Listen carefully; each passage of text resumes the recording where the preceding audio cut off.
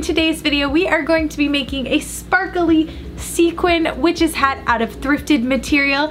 If DIY videos and Halloween costumes are something you are interested in, please consider hitting the subscribe button down below because I make tons and tons of videos about how to DIY things and also all kinds of spooky things for Halloween. If you guys wouldn't mind also magically switching that like button from white to blue to help the YouTube algorithm and also just to help me, it would mean so much to me and would also help turn this day more magical. So let's get into the video. This hat is so easy to make that it truthfully does not need a pattern, but I got a little bit of stage fright, so I'm using Simplicity's pattern 4136, and I'm going to use this pair of Forever 21 pants that would never ever fit me in this lifetime, but they had such a beautiful sheen to them. They also had a hole somewhere on them, which is why I ended up getting them for free at the thrift store. So I'm gonna start cutting these pants apart so that I can find the areas that are the most flat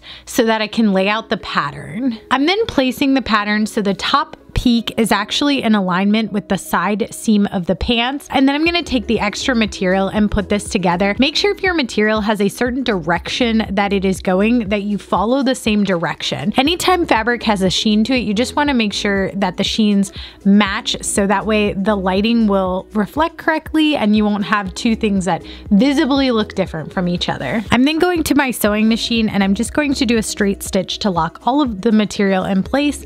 And then I'm gonna take it back over to my fabric and do the other side the same way. I'm not serging these seams. I'm going to use a fusible interface on the inside of the hat to give it a little bit more structure so that way when I place the hat on my head, it stands up nice and tall and pointy and doesn't just flop down, because this pink material has absolutely no structure to it and is super floppy. And following the instructions, I'm going to iron down the fusible interface. You'll notice that fusible interfacing has two sides. It has a smooth side and then it has kind of a grippy side. The grippy side is the stickier side, and that's what you want to put on your material because it's going to stick it down. Some sources say that you can iron this straight on, but I always like to use a spare piece of thin cotton just to make sure that the interfacing does not stick to my iron, because I've had that happen before. Because I am making a super sparkly and fun witch's hat, I'm also going to grab this dress that was also, I think, a Forever 21. It was a cheaper brand of dress that my local thrift store had saved for me because the owner was like,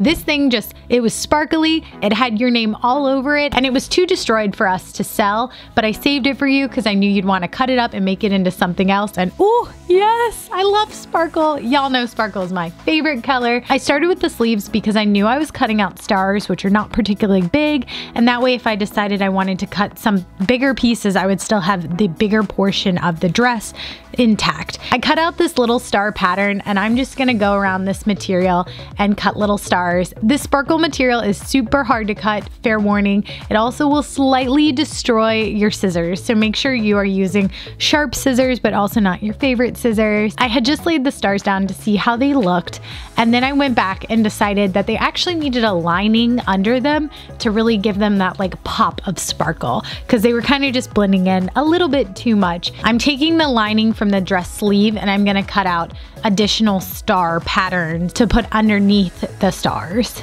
And this step probably didn't even do anything. It just made me feel like the stars popped a little bit more. And here's what all 5 of the stars look like. And then I'm gonna take this over to my sewing machine and I'm doing a zigzag stitch all the way around all of the stars and kind of like a matching champagne colored thread.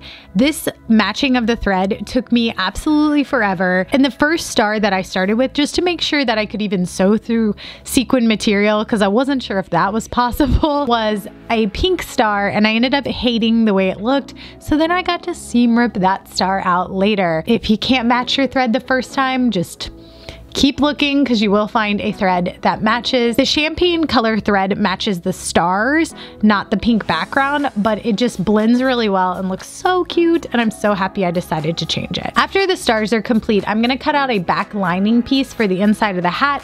That way the interfacing is not showing. I just thought this would make it look better on the inside. And then I just did a simple stitch all the way around it. This material is just extra material I had from Joann's. It's nothing special. and then I'm doing a straight stitch all the way down just to make that cone shape locked in place. An optional step is that I took mine to my serger just to give it a nice completed look. You can also do a zigzag stitch if you do not have a serger, or cut it using a pair of pinking shears. Once that straight stitch is done, I'm then going to flip it around, and this hat is starting to take shape and look so cute. Now for the brim part of the hat. This is why I said that the pattern was optional, because when I was looking at her witch's hat, I realized that her hat is actually an oval, but all of the hats that I have are circles, and I really like the circle shape more than the oval shape.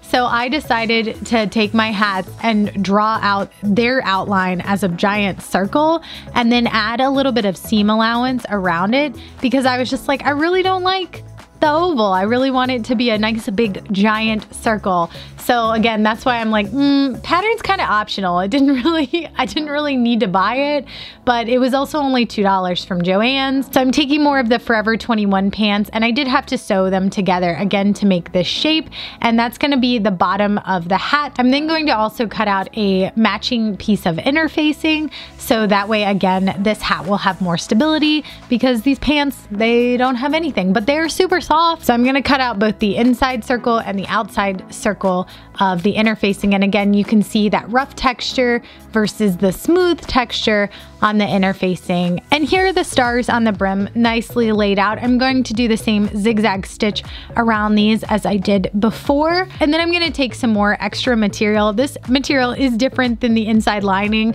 because I did not have enough lining to do either piece, so that's why they have a slightly different sheen. I'm going to just cut out the same type of lining situation for the brim of the hat.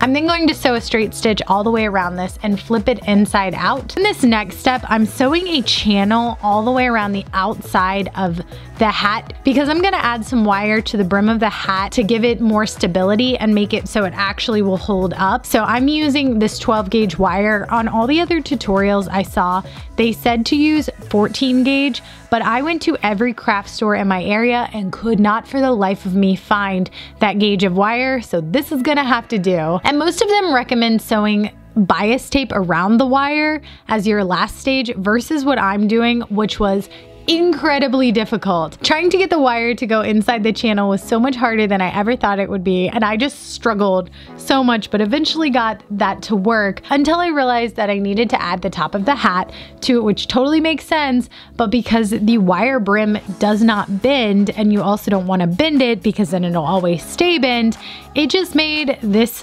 sewing portion an interesting struggle. So as you can see, I've got my sewing machine to the side, like off the side of my table with the armpit hole thing removed. So I am just absolutely struggling here trying to pull the hat around without bending the wire. Eventually I got it, but it was much more difficult than I thought it would be. So I'm not really sure what the easier way to do this is, but this hat looks beautiful when finished, so it's all worth it.